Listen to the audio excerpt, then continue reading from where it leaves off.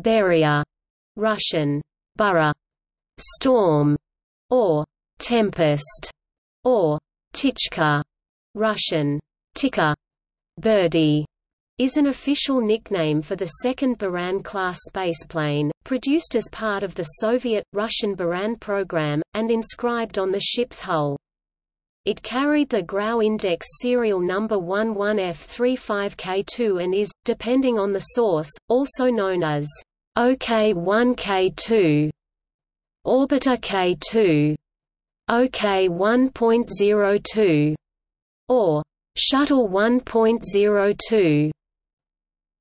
OK1K2 is distinguishable from the other Buran-class orbiters by a red framework attached to the top of its cargo bay doors.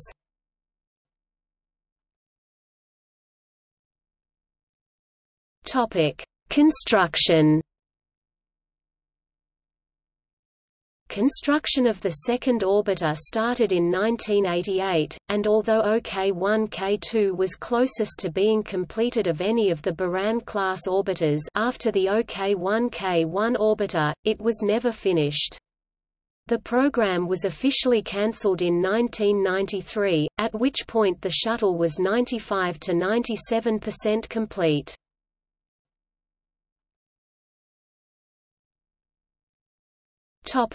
Projected flights. Projected flights as of 1989. 1991 – unmanned first flight, with a duration of 1 to 2 days. 1992 – unmanned second flight, with a duration of 7 to 8 days. Orbital maneuvers and space station approach test, changed in 1991.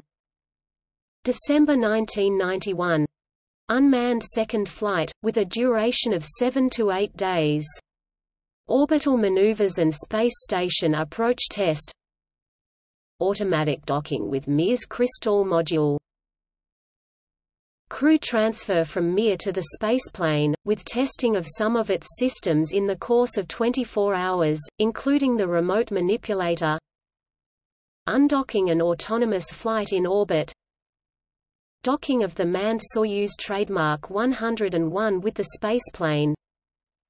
Crew transfer from the Soyuz to the spaceplane and on-board work in the course of 24 hours. Automatic undocking and landing.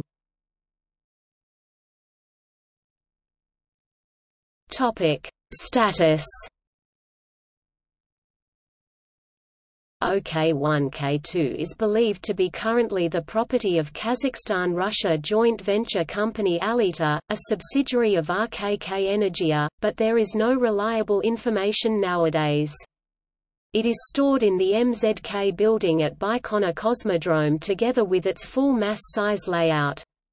Location: 45 degrees 56 minutes 25.6 seconds north, 63 degrees 19 minutes 6.3 seconds east.